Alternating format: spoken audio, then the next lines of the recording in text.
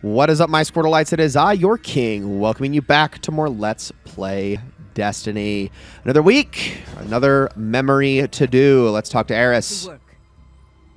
So, what do we got? Memory of Eriana 3. Eriana 3 was the Praxic Warlock who led our fire team of 6 into the Hellmouth and unknowingly to our doom. I do not blame her, Guardian. During the Great Disaster, Crota snuffed out the love in her heart and left only venom. In the end, before she lost her life in the Oversoul throne, Eriana 3 came to regret her haste for vengeance. Reclaim the true memory of Eriana 3 for Erisborn. Begin by recovering stolen treasures from lunar scavengers beneath the surface of the moon.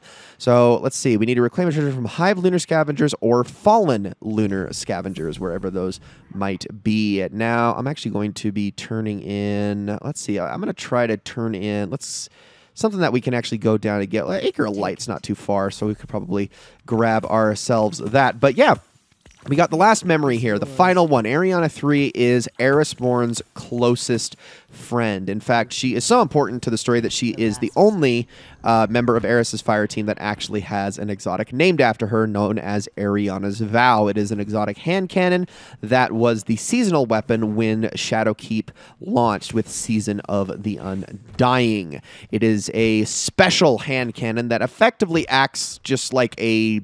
It's like a midway point between like a sniper rifle, like a pretty light, well, no, it's a pretty hard-hitting sniper rifle, but also is a hand cannon, if that makes sense. Very slow-firing, very hard-hitting, and again, takes special ammo. Very cool weapon, actually, and it also has anti-barrier rounds intrinsic, which was kind of a big deal at the time because Shadowkeep was when champions were first introduced to the game. So we're going to go and we're going to track down these lunar and fallen scavengers, and I will see you in just a second. Aha! I finally found you. Man, that took about 25 minutes to track you down, but I'm here in the Shrine of Oryx area. Now, there's only one spot where fallen scavengers can spawn, and that is over in the Trader's Catch, which is where you do the Taniks Nightmare Hunt. But everywhere else, it is a lunar scavenger. Now, these are... It can be in one of any 11 locations on a week-to-week basis. I don't even think there's like a natural rotation nailed down, so you kind of just have to check all of them. But they can be found in Temple of Crota, World's Grave, Chamber of Night, Circle of Bones, Gatehouse, Catacombs, Hall of Wisdom, Shrine of Oryx, and then there is 2 spots in the Lunar Battlegrounds, and of course the last one is the Trader's Catch that I already mentioned. Sometimes it'll be a wizard, sometimes it'll be a knight, sometimes it'll be a thrall. Whatever you do, you kill the yellow bar, and once you do that, you will have the rest of these enemies spawn. Kill all of them, and eventually you will have a big enemy that's going to spawn in that you need to then take care of. Once that is done, you're good to go. So we're almost there. Let's just take care of all these. I'm going to try to see if I can put like 1-2 punch to use here. Here we go. Well, I guess that wasn't like as strong as I would have liked, but oh well. All right. So there's that, and then we get another enemy in here. We're getting a little bit stronger. Start putting my grenade launcher to use here a little bit. I can't wait until these things get buffed. Oh, there we go. You're a big boy, aren't you? Or big girl, I suppose. And that should do it, right? And yes, indeed it does. All right, I'll just take all of you out, scavenge the chest. And there we go. Memory of Eriana 3 is on to the next step. Now we need to search for Eriana's 3's lost letters from Wei Ning. Using a solar subclass, defeat champions in any difficulty, any activity with a difficulty of hero or higher.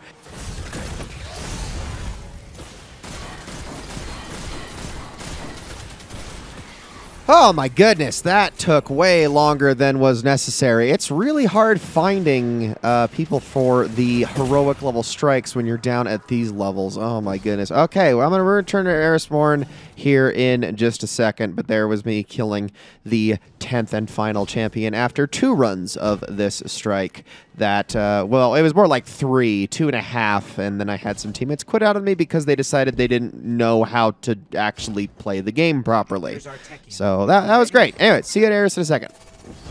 And we are back. Okay, let's head through the portal. Go and talk to Eris. So I actually want to point out really quickly, in the middle of doing all that, I actually got myself a new exotic, which is the Darcy Sniper Rifle. This is a power weapon that does additional damage whenever you activate Personal Assistant. And you need to do this by aiming at an enemy for I was going to say extended period of time, but it's really only like a second or two. And once Personal Assistant is locked on them, you do significantly high amounts of damage. This is really good for things like boss enemies.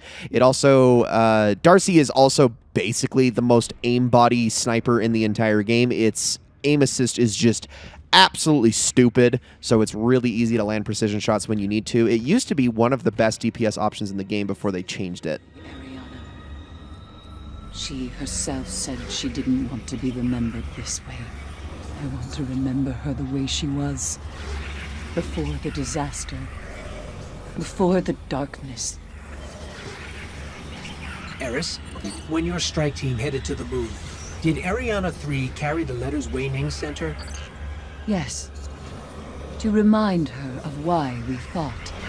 Why we sought to bring about Crota's end. It was not simply vengeance. Eriana wanted no one to suffer, like she and Wei had suffered. That is how she should be remembered.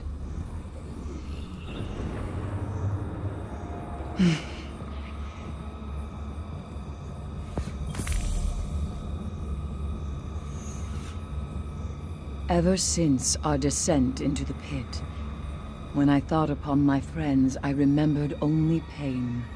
These keepsakes have reminded me there was joy, too. So long as these treasures are here to remind me of my friends, these phantoms cannot hurt me. All right, let's open it up. And that is it. That is the final one of Eris's memory quest. You know you're done when you get that Moonrider 1 Sparrow, which is exclusive to finishing these sorts of quests. It's a little bit interesting.